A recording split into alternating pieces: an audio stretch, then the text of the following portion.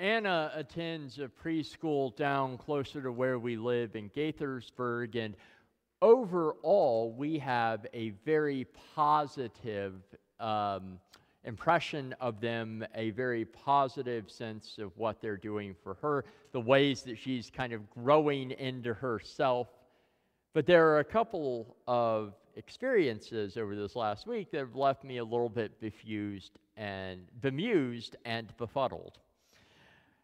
Several days ago, I think it was right at the very beginning of the week, one of her teachers pulled me aside when I showed up to pick her up, and she said, "You know, she loves when we play outside, getting in the dirt and the muck and getting all kind of into the soil and getting dirty.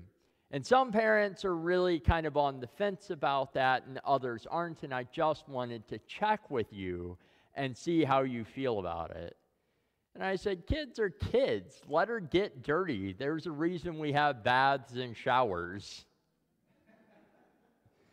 But this was even further brought home yesterday when I took Anna to their Earth Day celebration at her school.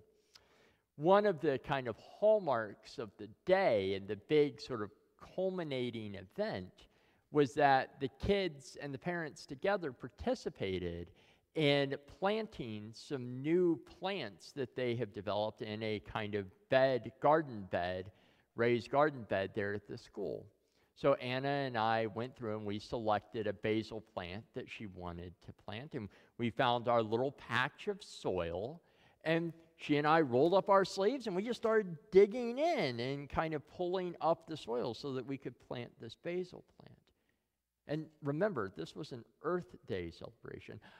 One of the teachers frantically ran over to give us disposable latex gloves so that our hands wouldn't get dirty. And I said, we're okay. There's a reason why soap and water exist. We can go clean up afterwards. But it really brought home to me a point that we hear in our readings today that I want to spend some time focusing on. In this particular day and age in our society at large, I dare say that we have an obsession with this kind of lily white, sanitized version of the world. That we want everything to fit together neatly in these ways that make sense to us, in these categories that feel comfortable, that make us feel good about ourselves and the world around us. But in truth, if we dig a bit below the surface on today's readings, if we get our own hands dirty in the rich soil of Scripture, one of the fundamental points we hear today is that that kind of reality is not the truth of either the world or the truth of God's kingdom as it ever more manifests in the world.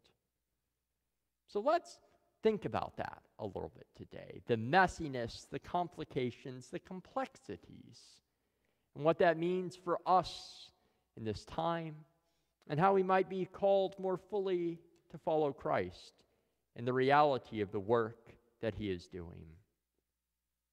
One element of this is the question of who abides in love, or who is the true vine of Christ, the sort of parallel structures that we hear both in the Gospel of John and in our epistle from 1 John. So if we look at 1 John chapter 4, we hear two things in particular that I want to note for us this morning. In verse 7, we hear, "Beloved, let us love one another because love is from God. Everyone who loves is born of God and knows God." Everyone who loves is born of God and knows God. And then a little bit further down in verse 15, we hear God abides in those who confess that Jesus is the Son of God, and they abide in God. So we have known and believed the love that God has for us. God is love, and those who abide in love abide in God, and God abides in them. And then as sort of a complementary element of that, in our gospel from St. John, we hear in verse 5, I am the vine, you are the branches. Those who abide in me and I in them bear much fruit, because apart from me you can do nothing. Those who abide in me bear much fruit.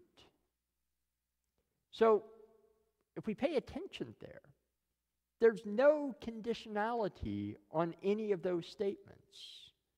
It is not those who love in this prescribed way that we set out are the ones whose love is from God.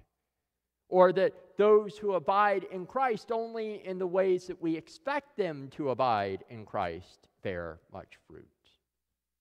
No, it's those who love and those who abide. And if we're being honest about that, the reality that I think probably every single one of us has encountered at some point in our lives is that we eventually get brought up short in recognizing that truth of God's reign and God's work in this world. Because no matter how often we try to stay open-minded, we inevitably, in our human conditions, get stuck in these places of wanting our way to be the way, our truth to be the truth, our definition of all of these things to be the definition. And yet, if we pay close attention to the world around us, very often we find that God's work is far more expansive than our categories and conditionalities. That no matter how much we want the world to work in our image, in our prescribed ways of doing things, it doesn't. There's a diversity. There's an expansive diversity that ultimately undercuts and challenges that limitation. And so, in one sense, our readings today are encourage us to be more alert to and aware of those places of complexity and messiness that don't fit our neat little categories that we want them to. And to be alert to the fact that the Spirit moves in just such a way more often than not in the world around us.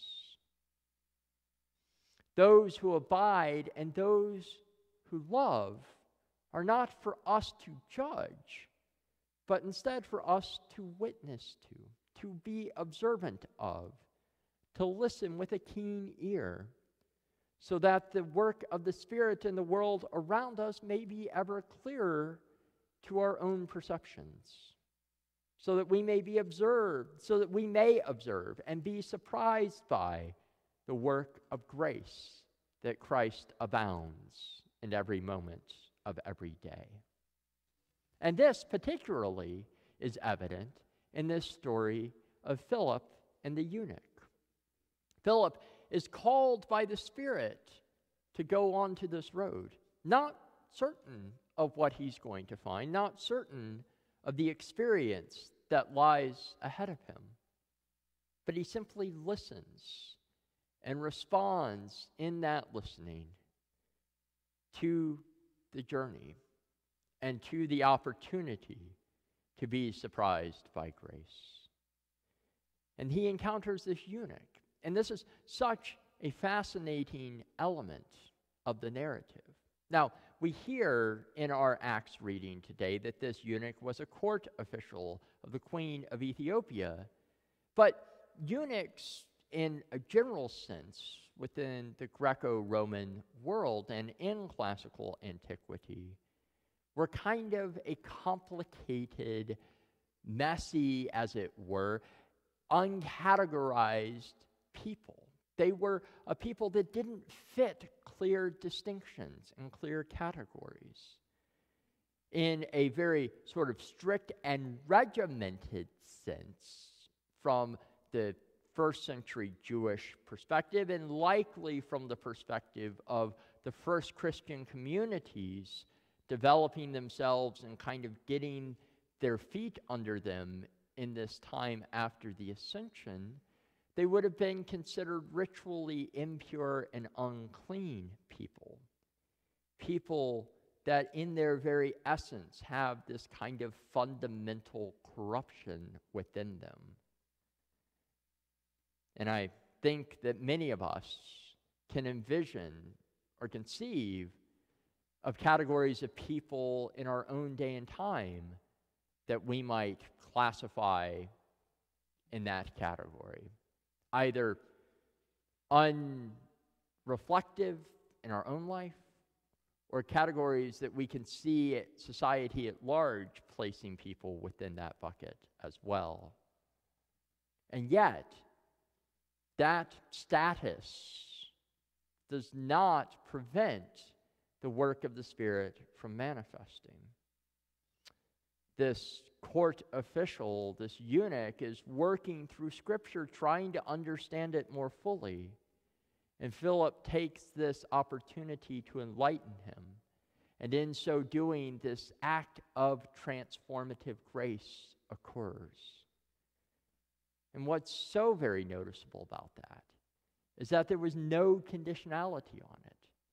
Philip does not say, yes, you can be baptized, but only after a certain period of instruction, only after you go home and reform X, Y, and Z parts of your life. No, that extension of God's love, that response to the work of the Spirit in the immediacy of the moment, is done without any precondition. It is done purely out of an act of loving one another and witnessing and responding to the presence of the Spirit in that interaction. It's ultimately being surprised by grace, but not just being surprised by grace, being responsive to the ways that grace surprises us. So in this season, rife with agricultural metaphors, I invite us today to think about the messiness that we are called into, the ways we are called to get our own hands dirty, to be surprised by grace, and to get out of our dichotomies and discover the greater organic work of truth that Christ is manifesting in the world around us. And we might each think of some examples of that in our lives, but I want to offer one in particular that struck me during our Lenten season. Some of you may have encountered what I see as a major dichotomy just within our own tradition at some points in the past, maybe even in some ways still presently. And that is this dichotomy between kind of a overly heavy-handed sense of concern for our own unworthiness, our own dirtiness, our own lack of cleanliness. I think in this instance of a church, will go unnamed, in which I was presiding for the very first time several years ago, and afterwards was gently accosted by one of the members who expressed very significant concern that I had omitted the prayer of humble access from the service, as if having omitted the prayer of humble access, I had fundamentally undercut the power of what it was that we were doing in the Eucharist. And as we explored and talked about it more, the concern was that we are fundamentally unworthy people, and there is nothing of goodness within us that only the only goodness, the only pure thing in this world is God, and we need to be ever mindful of our own shortcomings in the face of God. And I have to admit that interaction left me feeling less than good.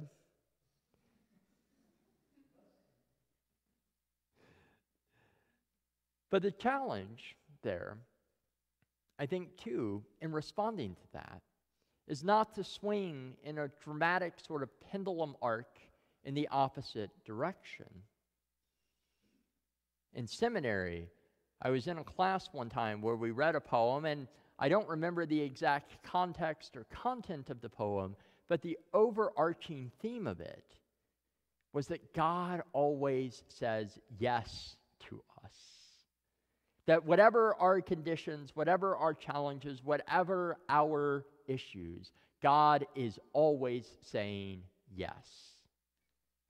And I remember going to the professor afterwards and saying, this also doesn't make me feel good. Isn't there some way, some middle ground between this kind of extreme unworthiness element on the one hand, this kind of puritanical purity culture that no one can ever live up to, and saying, well, on the other hand, everything is good, we're all good, nothing is in need of any work? Isn't there something of gospel truth in between those two things? And that was brought to mind for me in Lent, because during Holy Week, when the clergy from around the diocese gathered to renew our vows, we had a brief period of renewal and kind of reflection, a sort of mini retreat, as it were, the morning of that service. And Bishop Gene Robinson, the former bishop of New Hampshire, led that retreat, and he reflected on an element of prayer book revision in the 1970s, which he had lived through as a young clergyman. And he said that during that period, there had been a trial ordination rite that used a very ancient Orthodox phrase throughout the service, in which the bishop would stand before the congregation. I apologize, this was before women's ordination, so it was exclusively men. But the bishop would stand before the congregation and say, "Is he worthy?" And the congregation would reply, "He is worthy." Axios, axios. It's the phrase in the Orthodox tradition that is used to communicate that worthiness. And Bishop Robinson said, contextually this would make sense in a certain way, but in our context, in our society, the ways that we think about this, that doesn't make me feel good. Who are we to say that we are worthy? We aren't. We all come up short at times in our lives. And yet, the greater truth is not to wallow in that shortcoming, but to recognize that we are fundamentally made worthy by what Christ has done for us. That we ourselves are not the worthy party, but that we are made worthy through Christ. It is that abidingness, the way in which love permeates us in the fullness of our being. And if we look at the full arc then of what we hear in our scripture lessons today, that is the truth of what we hear. Because if we look back then at that section of St. John's Gospel, and we do hear, you have already been cleansed by the word that I have spoken to you. That's verse 3. But immediately preceding that, we hear, I am the true vine, and my Father is the vine grower.